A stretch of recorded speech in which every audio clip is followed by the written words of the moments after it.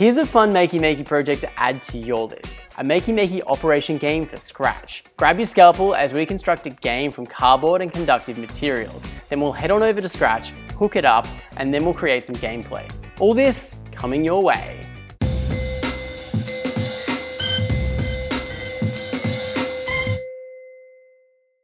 Hello world, Surfing Scratcher here, teacher surfer programmer, bringing you the goodness of learning to code through video tutorials. If you're new around these parts, consider hitting that subscribe button to stay in the loop. I've also got a link to the Surfing Scratcher mailing list that you can find in the description below. Educators, that's where I'll send out some monthly news and resources straight to your inbox. Alright, here's what you're going to need for this tutorial. Makey Makey kit, some foil, a pizza box, some glue, paper clips, scissors, some tweezers, marker, a box cutter. I've got all these materials set up in a kit on kit.com. Check the description for more. But hey, grab your scalpel, let's go operate. To help us get a better understanding of what it is that we're going to do, I've got a little plan set up for us. Well, do you remember that pizza box? I'm going to use it to draw a combi van on it, and the combi van is what our mechanic is going to operate on. We're going to cut some holes in the pizza box and place 4 objects. The 4 objects are a motor here at the rear of the van, the front wheel, some keys to get into our van, and of course a surfboard so we can head down the beach. So we're going to cut some holes around all these objects so we can place them in, so we can prise them out with our tweezers. Around the edge of the gaps, we're going to place some foil as a conductive material. The foil here is represented by all these orange outlines around our objects. This is where we can get the Makey Makey involved. We're going to get an alligator clip and fasten it to the space connection of the Makey Makey. Then we can wire that into a central spot, and then we can run some other alligator clips to it. So that will mean that all the outside foil edges will mean a spacebar press. We can then get another alligator cable and run that down to some tweezer connections that we will use to try and prise out these objects. If our tweezers touch the orange edged foil here, well, that will mean our circuit is complete for a spacebar press. And that is a miss. We can then get 2 more alligator cables and run them down to some paper clips. We're going to connect one to one of the arrows and the other one to another ground connection. Once we pick up an object, we can place it on the 2 paper clips. And once we do that, we should have a connection and we can signal success. That's our plan. Let's go make it happen. So you see here that I've got my pizza box and I've just got a piece of paper, and with a marker, I just went over and created an outline of a combi. Now you're going to need to grab that foil to create your 4 objects. Here I've created a surfboard, created some keys here just with a little foil outline and a paper clip. I've got a little cube motor. And here's just a metallic bottle top that I found. I'm actually just going to wrap that in foil now. So you'll see here I've placed all of our metallic objects onto the combi van. And what I've done is grabbed a pencil and I've outlined around these objects. Not too close because we need to be able to get the tweezers in there as well. So we need to give it a little bit of space. And then what I plan to do is go and grab a box cutter, and we're going to cut some holes into our pizza box. Now that we've got our hole there, let's get our object, put it in there, and get your tweezers to test it out first. Now that we have these 4 holes, we need to get some foil so we can place the foil around the edges of the holes. I'm going to get some glue, and I'm going to put the glue on one side of the foil and smear it with a popsicle stick. Then I'm going to place these foil strips around the edges of these holes. You can see here that all of our edges now have foil attached to them. I've just opened up the pizza box to see what's inside. You can see that we've got the foil edges here.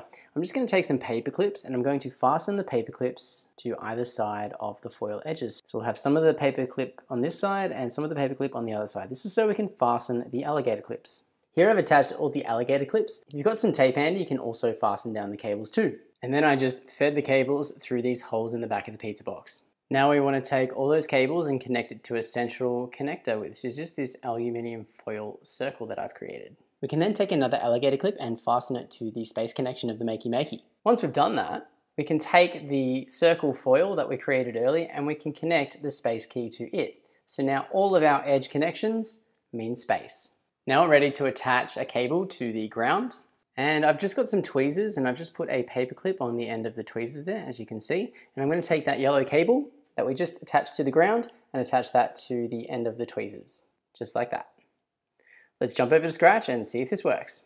Over here in Scratch, I've just attached a when the space key is pressed hat block, and I've also attached a start sound stack block that will play a coin sound. So now when I get my tweezers and I touch the edge of one of these holes, we should get our coin sound.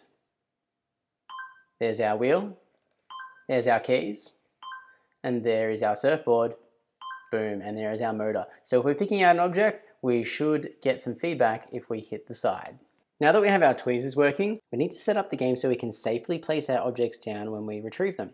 To do that, I'm going to get 2 paper clips and we're going to fasten them to the edge of the pizza box here, and we're going to need to place the objects down onto them. We'll get some more alligator cables and run these underneath the pizza box back to the Makey Makey.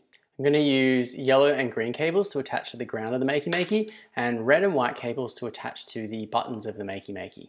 If we open up the pizza box, we can see that we've got all the green and yellow connections to paper clips and all the red and white connections to paper clips. I've also just used some tape to keep our cables out of the way of the holes. Okay, so now all of our cables are hooked up to these paper clips and to the Makey Makey. We've also got our tweezers set up. It's time to head over to Scratch.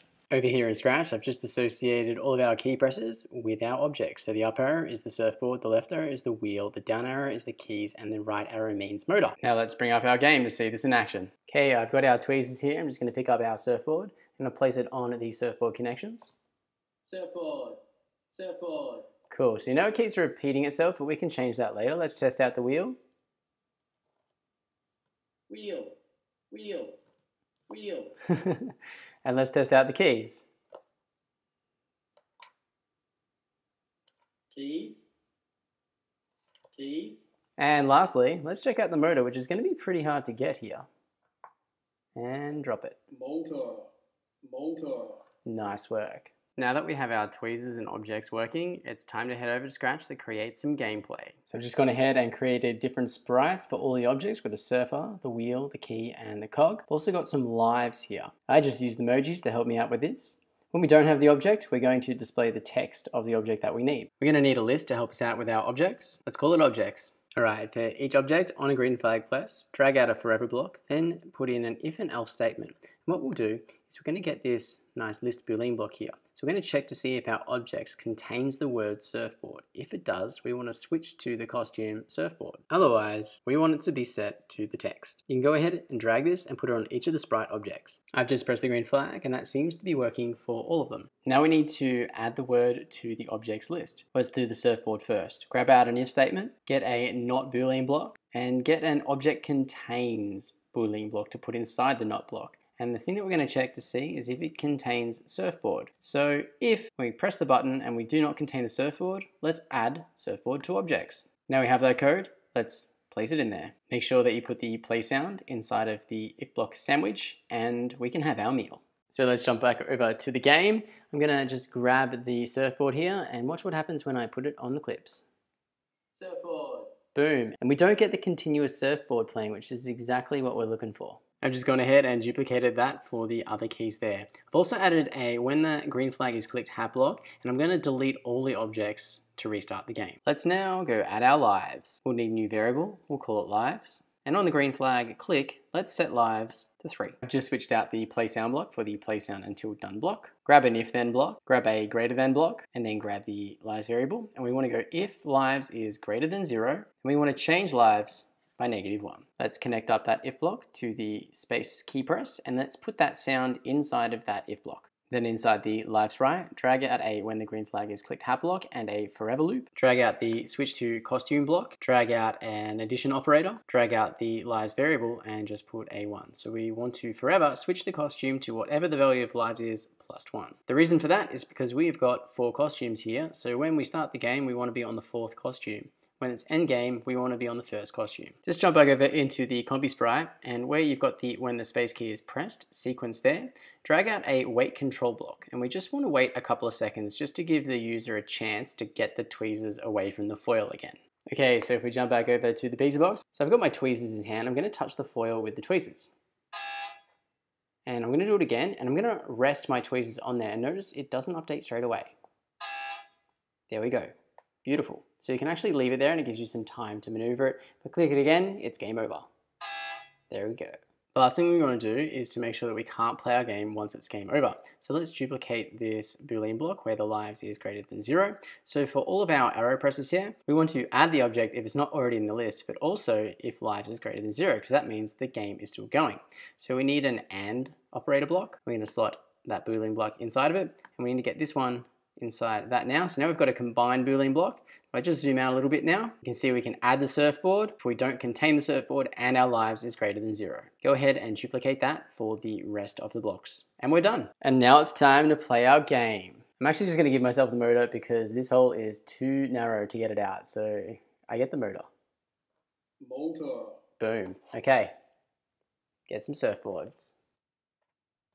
Surfboard. Boom. Got the surfboard. Let's get the wheel now. Ah! Lost a life. Wheel. And now I need to get the keys.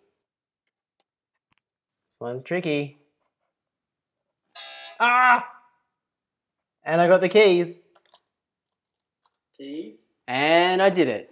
All right, well done, you made it. That's the end of this tutorial. You can go ahead and maybe add some extra bits to this game and share your project down below. I'd be pretty interested to see what you come up with. It's time for a scratchy question, and I want to know, what theme did you use for your operation game? Drop your answer in the comment section down below. Hey, thanks for checking out this Makey Makey operation game tutorial. Be sure to smash that like button if you enjoyed it, and check out some other content on your screen right now. If you want to show your support for this channel, then head on over to my Patreon page, join the mailing list, or check out some of my funky Redbubble tees that I wear. Links below in the description. But until then, I'm off to go find a wave. I'll catch you in the next one.